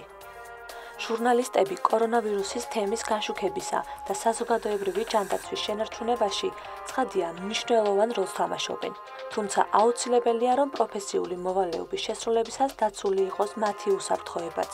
დაავადებათა კონტროლის ცენტრი ჟურნალისტებისთვის, რომლებიც კორონავირუსის თემას აშუქებენ, სპეციალურ რეკომენდაციებს ავრცელებს. რეკომენდაციები ეხება ინტერვიუს აღების პროცესსა და მუშაობას შესაძლო ინფიცირებულ ადამიანთან. ამ რეკომენდაციებს შორის არის ინტერვიუს წარმოება მიკროფონის დამჭერი გრძელი ჯოხით, მიკროფონის გამოყენება ღრუბლის გარეშე და უსაფრთხო დისტანციის შენარჩუნება. რაც შეეხება ხელების სწორად დაბანას, ეს ერთი შეხედვით მარტივი ჰიგიენური პროცესია, რომლითაც არაერთი დაავადების თავიდან აცილებაა შესაძლებელი. როგორც სპეციალისტები ამბობენ, დაუბანელი ხელების პრობლემას მსოფლიოს მასშტაბით საკმაოდ რთული შედეგები აქვს. რადგან ამ დროს ორგანიზმში ხდება ისეთი საშიში დაავადებები, როგორიცაა ქოლერა, პნევმონია, გრიპი, მწვავე რესპირატორული ვირუსული ინფექცია, კონიუნქტივიტი, ასევე სხვადასხვა სოკოვანი დაავადება. ექსპერტების მონაცემებით ყოველდღიურად მხოლოდ დიარეით, რომელსაც ჭუჭყიანი ხელების დაავადებასაც უწოდებენ, მსოფლიოში არაერთი ბავშვი იღუპება. რეგულარულად ხელების დაბანა კი არა მარტო ორგანიზმის ვირუსებითა და ინფექციებით დასნებოვნებისაგან გვიცავს, არამედ ჩვენ ცხოვრებას უფრო კომფორტულს, სასიამოვნოსა და უსაფრთხოს ხდის. შეიძლება ბევრს გაუკვირდეს, მაგრამ ამ მარტივ ჰიგიენურ პროცედურას ცოდნა უნდა. როგორ დავიბანოთ ხელები ისე, რომ რაც შეიძლება მეტი ბაქტერიისგან გავთავისუფლდეთ. დავისველოთ ხელები გამდინარე უმჯობესია თბილი წყლით. გავისაბნოთ ისე, რომ ქაფა მთლიანად დაგვიფაროს ხელის ზედაპირები. ეს პროცესი უნდა გაგრძელდეს დაახლოებით 20 წამი. გავისუფთავოთ ფრჩხილებ ქვეშ ღია ადგილები და შემდეგ გულმოდგინეთ ჩამოვიბანოთ გამდინარე წყლით და დავრწმუნდეთ, რომ ქაფი სრულიად მოგცილდა. ხელების სწორად დაბანის პროცედურას მთლიანობაში სულ მცირე 1 წუთი მაინც სჭირდება. ხელები უნდა დავიბანოთ სახლში შესვლისთანავე, საზოგადოებრივ ადგილებსა და ტრანსპორტში ყოფნის შემდეგ, ასევე საჭმლის მიღების და მომზადების წინ, უმხორცთან ან თევზთან შეხების შემდეგ, სახლის დალაგების, ავადმყოფის მოვლის ან მის ნივთებთან შეხების შემდეგ, ჭრილობის დამუშავებამდე და დამუშავების შემდეგ, სველი წერტილებით სარგებლობის შემდეგ, ცხვირის მოხოცვის ან დაცემინების შემდეგ, ნარჩენებთან შეხებისა და ასევე ცხოველებთან კონტაქტის შემდეგ.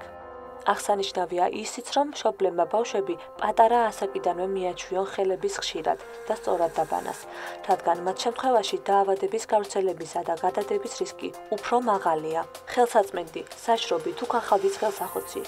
ამ საკითხში აზრი რამდენიმედ იყოფა, მაგრამ უმეტესობა უპირატესობას მაინც ერთჯერად ხელსახოცებს ანიჭებს. აღსანიშნავია ვიცოდეთ, რომ ჩვენს ხელებზე უამრავი ბაქტერიაა, უმთავრესად თითებს შორის, ხელის გულებსა და მაჯებზე. ასევე მიკრობი იმალება ხშირად საათის, სამაჯურისა თუ ბეჭდების ქვეშაც. ნოტიო ხელებით კი 100-ჯერ უფრო მეტი მიკრობი გადადის, ვიდრე მშრალით. ასე რომ ნუ დაიზარებთ ამ მარტივ ჰიგიენურ პროცედურას და თქვენ მრავალი დაავადების თავიდან აცილებას შეძლებთ.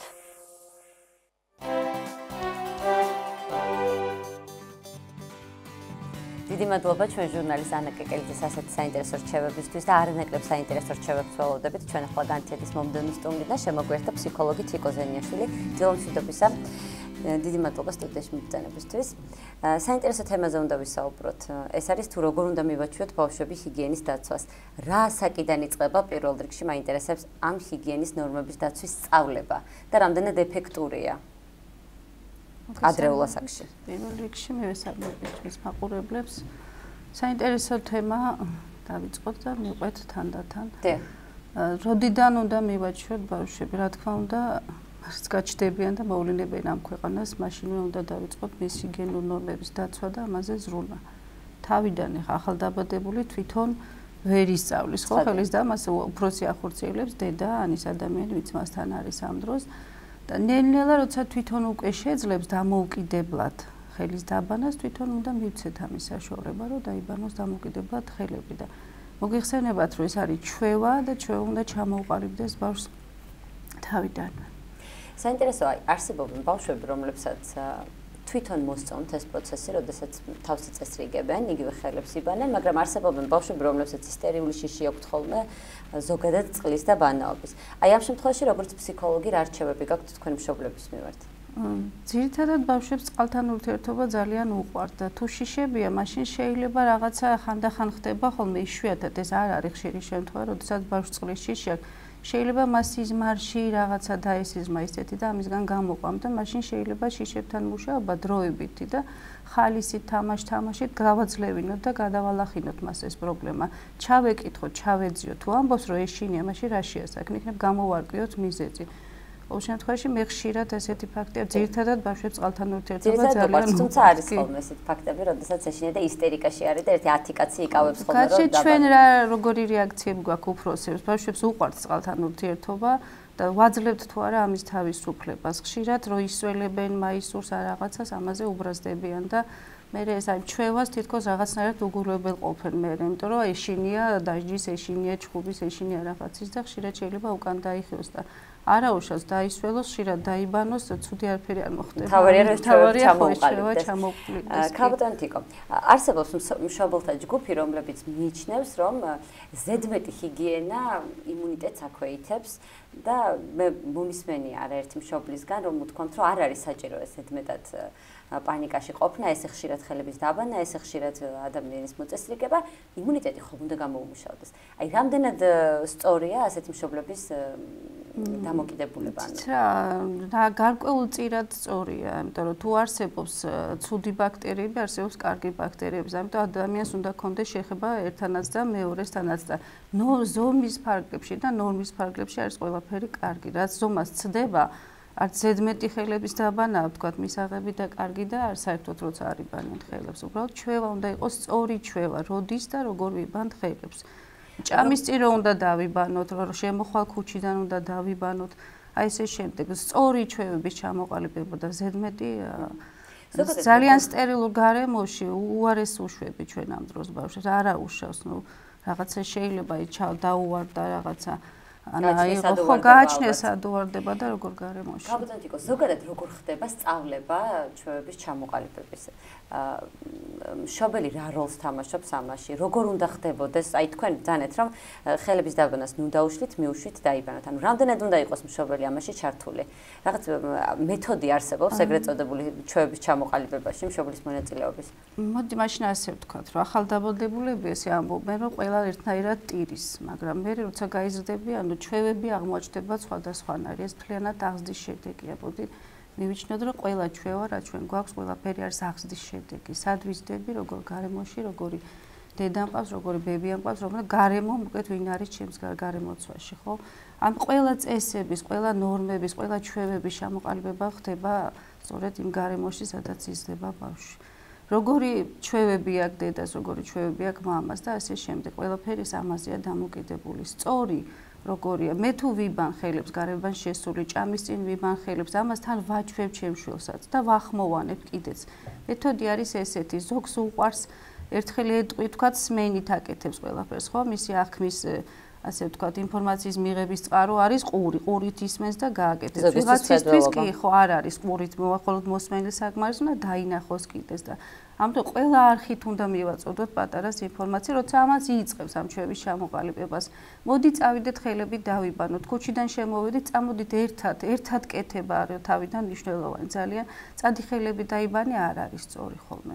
მოდი ერთად დავიბანოთ, რადგან უნდა ვჭამოთ, მოდი ხელები დავიბანოთ და ესე ნელ-ნელა თანდათან ყალიბდება და უცებ ყველა ჩვევას რაღაცა გარკვეული დრო სჭირდება, რომ ჩამოყალიბდეს და გახდეს მერე ჩვევა რა არის, ხშირად გამეუბრებადი ქცევა, ხო, რომელიც ხან გაუაზრებლად ვაკეთებთ ხოლმე ბევრ რაღაცებს, იმიტომ ჩამოყალიბდა გარკვეული ჩვევები და რაც უფრო ბევრ კარგ ჩვევას ჩამოუყალიბებთ ბავშვებს თავისთავად კარგია. და სხვათა შორის გახმოვანების ეფექტიც არის ძალიან წარმატებული. იგივე თავშოთ სხვა ბავშვთა ფსიქოლოგიაში სხვა დაავადებების შემთხვევაში, როდესაც დედა რაღაცას ახმოვანებს, ეს ძალიან დიდ ეფექტს იძლევა ხოლმე ბავშვებში. აუცილებელია, იმიტომ ზოგ სჭირდება ამის, ამიტომ ვამბობ, რომ იმის ვიღაცისთვის სმენა წამყვანია, ვიღაცისთვის მხოლოდ დანახვა საქმე, დაინახა რომ დედამ დაიბანა ან მამამ რაღაც, ეს უკვე მისთვის საკმარისია. ვიღაცისთვის არ აღმოჩნდება საკმარისი, კიდევაც უნდა გავუხმოვანოთ, რომ მოდი, ვიღაცას სჭირდება ვიზუალური მიმანიშნებლები, ესეც არ არის ცუდი გარკვეულ საწყის ეტაპზე, როდესაც ბავშვი სიმბოლოებით უფრო მიხვდება. იმიტომ უფრო ხალისით წავა. როგორი გარემო აქვს, ცივი წყლით, ყველაფერს აქვს მნიშვნელობა, ყველა დეტალს, რამდენად სასიამოვნო პროცესებთან არის ეს დაკავშირებული. ხადი ხელებით უეყინება, ის ვერ მიეჩვევა ხელისაბან. თუნდაც ზოგს სუნებზე აქვს ხოლმე, ზოგს მოსწონს რაღაც გარკვეული სურნელი და დღეს არის ამის ფუფუნება, არის უამრავი საშუალება ხელის დასაბანო, როდესაც არომატებიც აქვს შესაბამისად კარგი და შეიძლება შეურჩიოთ ბავშვს ისეთი არომატი, ისეთი ხილით, რაც თვითონ უყვარს. სიამოვნებას უყვარს, მაგალითად ვაშლი და ვაშლის არომატით რო ვიყიდულობს, უყვარს, იმ განსაკუთრებით გარკვეულს გიყიდია და უხარია და შეიძლება ყველაფერს აქვს მნიშვნელობა, ყველა დეტალს შეურჩიოთ და აუცილებლად გახმოვანებასაც და მაგალითის ჩვენებასაც. და ერთი ძალიან მშველიო მარტო აღზრდა არაშველის თვითუნება მცარუშველაო, აქედან გამომდინარე, მხოლოდ დედის სურვილი, რომ მისი შვილი იყოს ჰიგიენურად მოწესრიგებული, არ არის ხოლმე ხშირ შემთხვევაში საკმარისი. აი, ამ შემთხვევაში რასთან გვაქვს საქმე? ამიტომ ვამბობ, ეს არის ჩვევა, რომელიც აღზრდის შედეგად უნდა ჩამოყალიბდეს და უნდა გავარჯიშდეს და ამიტომ ვამბობ, ამას სჭირდება დრო, ხანგრძლივი დრო. ერთ დღეში, ორ დღეში, ერთ თვეში არ ხდება, ეს ხდება მუდმივად. უშედეგოდ არასდროს არ ჩაივლის ეს დედის შრომა? არასოდეს არ ჩაივლის უშედეგოდ. შეიძლება ბევრი რაღაცის მოშველიება და ასე ვთქვათ, მთელი შემოქმედებითი უნარის ჩართვა დასჭირდეს დედას, მაგრამ აუცილებლად მიაღწევს შედეგს, ეს ეხება ნებისმიერ ჩვევას, ნებისმიერ ამის სწავლებას. ასე რომ გარდა განათლება ამ ხრივ და ბევრი მონდომება, დედობა რა არის და აღზრდა საერთოდ მოთმინება და გაგება ყველა სიტუაციაში, ბევრი მოთმინება გჭირდება. შეიძლება ერთჯერადად ერთი თქმით არ გამოდის ისეთი რაღაც. ხადია. კაპიტანტიკო, გარდა ოჯახისა ბავშვის აღზრდაში ძალიან დიდ როლს თამაშობს პატარა ასაკში ბაღი და შემდეგ უკვე სკოლა. რამდენად მნიშვნელოვანია რომ მშობელიც, ამ შემთხვევაში დედა და ბაღის სტრუქტურა იყოს ერთნაირი? აუცილებელია. იმიტომ რომ ჩვენ ხშირ შემთხვევაში ბავშვი ბაღში უფრო დიდ დროს ატარებს ხოლმე ვიდრე სახლში და ამიტომ დედის რა დიდი ძალისხმევა ხშირად რჩება ხოლმე უშედეგო, იმიტომ რომ ბაღში აბსოლუტურად სხვა საპირისპირო საკეთებია. ის რა ძალიან დასაფიქრებელია ყოველთვის, როდესაც დედას მიყავს ბავშვი საბავშვო ბაღში, ყველა პირობა უნდა შეამოწმოს ის როგორია. როგორ თუნდაც ეს ჩვევები არის ხელის, მე გამიგია ხშირად ამბობენ, რომ ხელს უშლიან ხშირად ხელების დაბანას ბავშვებს. შეიძლება არ ვიცი, ვერ ხვდები რა მოტივით, მრავალრიცხოვანია ჯგუფები, თუ რაშია საქმე ამბობენ, არის ძალიან ბევრი ბავშვი და ყველა ვერ მოასწრებს, თუმცა საბედნიეროდ ესეთი შემთხვევები არ არის ხშირი.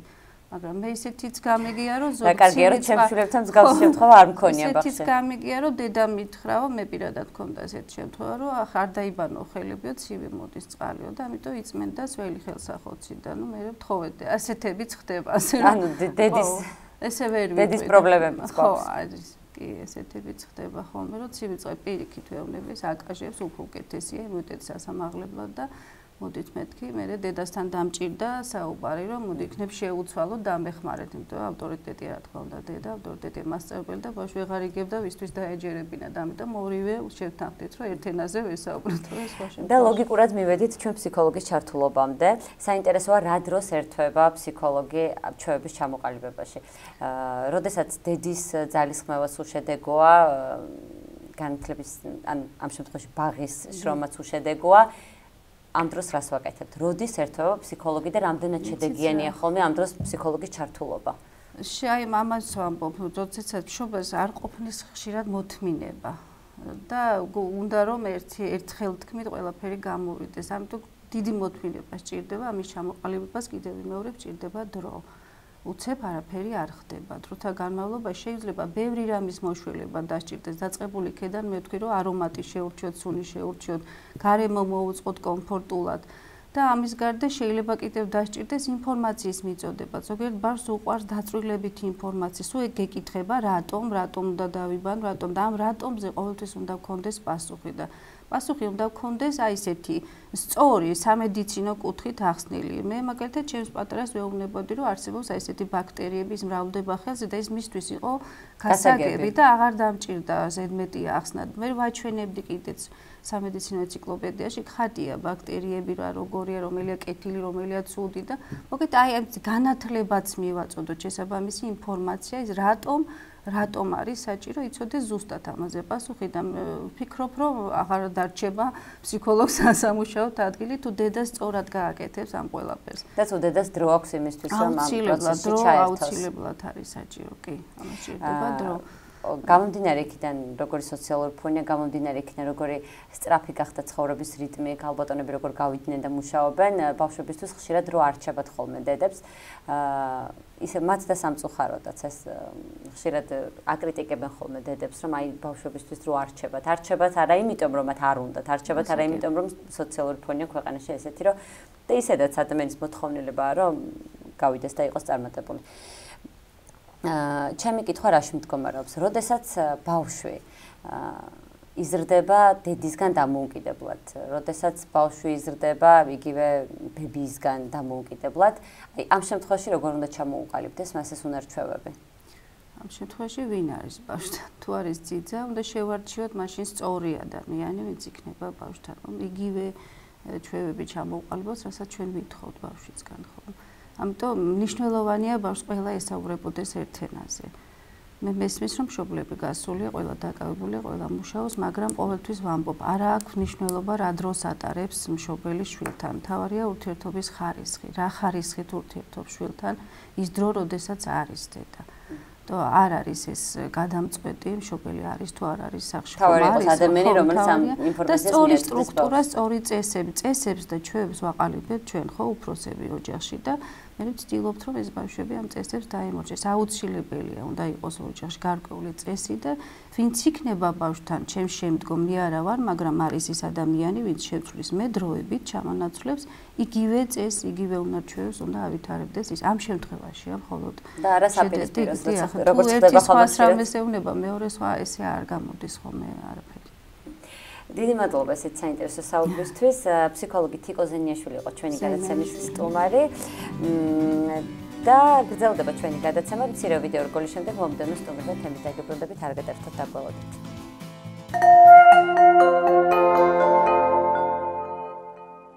გაქვავებული ერთფეროვანი სინამდვილე და მერანის ავტორის უსასრულობისკენ. აი, როგორ მაღლდება ეს ყველაფერი კატეგორიულობამდე? მისი საფეხურები აი ამ პოეზიის ჯიუტად ასე ვთქვათ მაღლდება და ბოლოს აუცილებლად მწვერვალი უნდა შექმნას, რომელიც რაღაც ისეთი გვირგვინივი დაადგება აი იმ განცდებს, რომელმაც აწამა, რომელმაც რაღაც შინაგანად გაანადგურა, მაგრამ ამავე დროს აცოცხლა და რაღაც ზეცამდე აიყვანა ესე იგი ბარათაშვილი და ეს უნდა მომხდარიყო აუცილებლად. როგორ იქცა ნიკოლოზ ბარათაშვილის კვნესა, კაცობრიობის კვნესა, ჩივილი კაცობრიობის ჩივილად. მისი ვერახდენა ნატრისა კაცობრიობის უყონება. თქვენთან რომ მოვდიოდი, კიდევ ერთხელ გადავიკითხე მისი პოეზია რა უნდა, სულ 40-ოდე ლექსია და ერთი პოემა. რაღაც იცით აღფრთოვანებული, აი მე მოვდიოდი თქვენთან აღფრთოვანებული ახლა რომ აი ასეთ პოეტზე უნდა ვილაპარაკოთ. გადაცემა ლიტერატურული პანორამა. ერთსულოვნების ეთერში.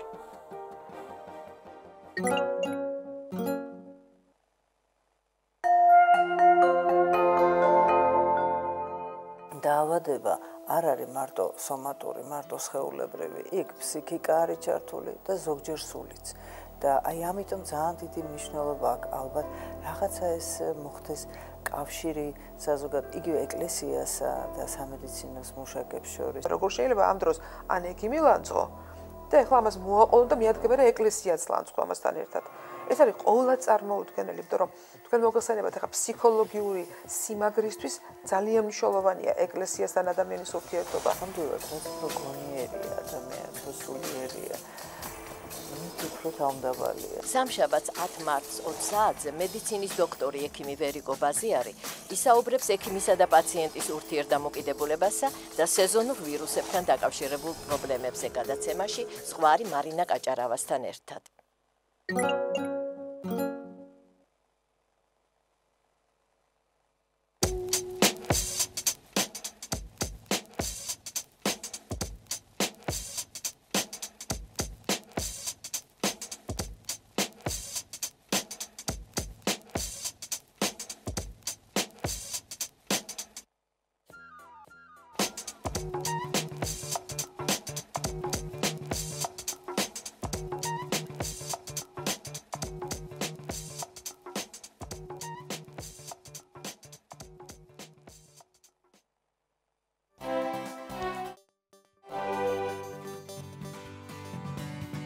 დაუბრუნდით პირდაპირ ეთერში წარმოგიდგენთ გადაცემის მომდევნო სტუმარს შემოგვიერთდა სტრატეგიული კვლევებისა და განვითარების ცენტრის პროგრამის კოორდინატორი ვახტანგ კობალაძე. დილამშვიდობისა. დიდი მადლობა სტუდიაში მობრძანებისთვის. ძალიან საინტერესო თემაზე უნდა ვისაუბროთ საზოგადოებისთვის. გადაცემის დასაწყისში ვთქვი და კიდევ ერთხელ მინდა სამწუხაროდ აღვნიშნო, რომ თქვენს მიერ ჩატარებული კვლევიდან 36 ნიმუშიდან 3-ში აღმოჩნდა საკვებ პროდუქტში არასაკვები და სიცოცხლისთვის საშიში ნივთიერება. კატასტროფა, ალბათ თან ხვდებით ამაზე, მაგრამ საინტერესოა ამ კვლევის შედეგები უფრო დაწვრილებით რომ გითხრათ, რა პროდუქციაზე ჩატარდა, სად ჩატარდა ეს კვლევები და რატომ მოვიდა ასეთ საგანგაშო პასუხი უკვე არაერთხელ. ეს პირველად არ ხდება, როდესაც საკვებ პროდუქტებში ჩვენ ვნახულობთ არასაკვებ ნივთიერებებს. ცოტა შორიდან დავიწყებ, ესე იგი, საერთოდ რატომ გადავწყვიტეთ ამის ჩატარება. ჩვენი ორგანიზაცია მომხმარებლის უფლებების დაცვის მიმართულებით მუშაობს და ერთ-ერთი ინსტრუმენტი, რომელსაც ჩვენ ვიყენებთ, ეს არის სამომხმარებლო ბაზრიდან ნიმუშების აღება და მათი ლაბორატორიულად შემოწმება, იმისათვის რომ შეძლების დაგვარად შევამციროთ რისკები და გამოკვეთოთ პრობლემები, რომლის წინაშეც არის ქვეყანა. ეს არასაკვებ საღებავებზე რატომ შევაჩერეთ ყურადღება, იმიტომ რომ აი ბოლო წლების მანძილზე ევროკავშირის არაერთ ქვეყანაში დაფიქსირდა საქართველოსთან შეტანილ პროდუქციაში ეს არასაკვები საღებავები, რის შესახებაც სუნელები იყო აქ მე მგონი 12 სუნელები იყო, თუმცა აი წინა წლებში სხვა პროდუქტებიც იყო, არა მარტო სუნელები, ეტყემალიც იყო, საწებლები. და ჩვენს სახელმწიფო მაკონტროლებელ ორგანოს რუსეთის ეროვნულ სააგენტოს განზრახული ჰქონდა შარშან 10 ნიმუშის შემოწმება არასაკვებ საღებავებზე. ხა დამეთანხმებით ალბათ რომ მთელი ქვეყნის მასშტაბით 10 ნიმუში საკმაოდ ცოტაა. რა თქმა უნდა. აქედან გამომდინარე ჩვენ მქონდა შესაძლებლობა რომ აგვეღო უფრო მეტი ნიმუში და ავიღეთ ზაფხულში 52 ნიმუში. აქედან სამწუხაროდ 6-ში დაფიქსირდა ეს არასაკვები საღებავები, ეგრეთ წოდებული სუდანის ჯგუფის საღებავები.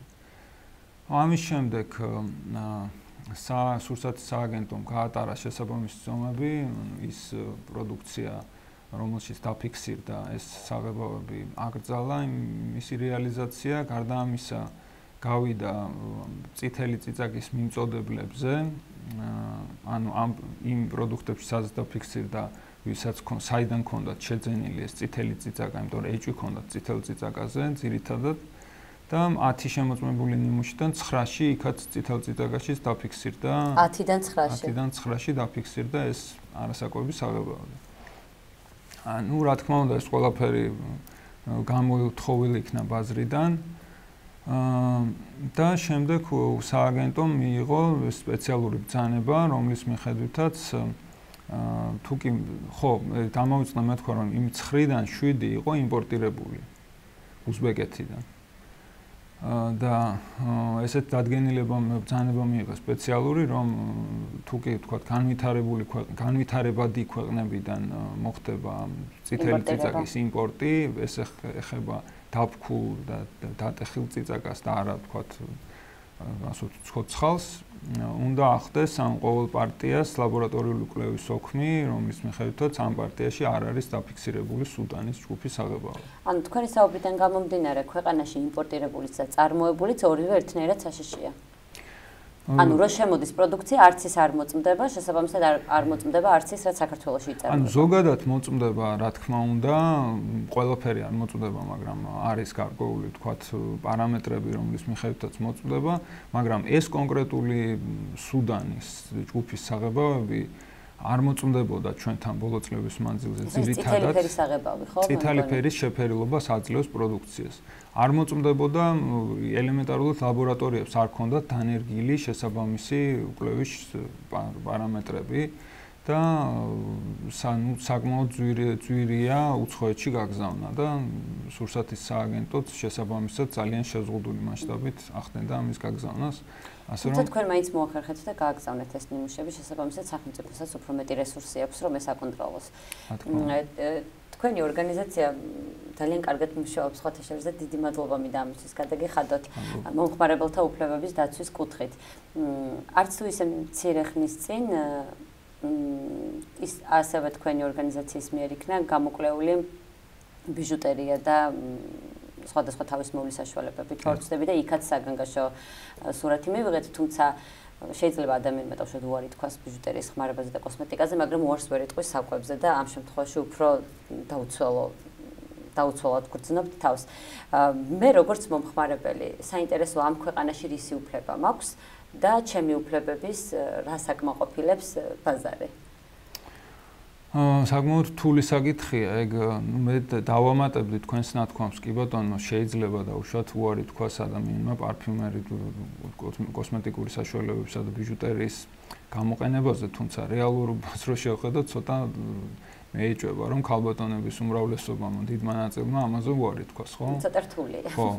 გარდა ამისა, აქ არ არის მხოლოდ ამ ტიპის პროდუქცია, სამწუხაროდ საქართველოში სამხმარებლო პროდუქციის უმეტესი ნაწილი საერთოდ არანაირ სახელმწიფო კონტროლს არ ექვემდებარება და მოთხოვნებიც კი არ არის დადგენილი, რას უნდა აკმაყოფილებდეს.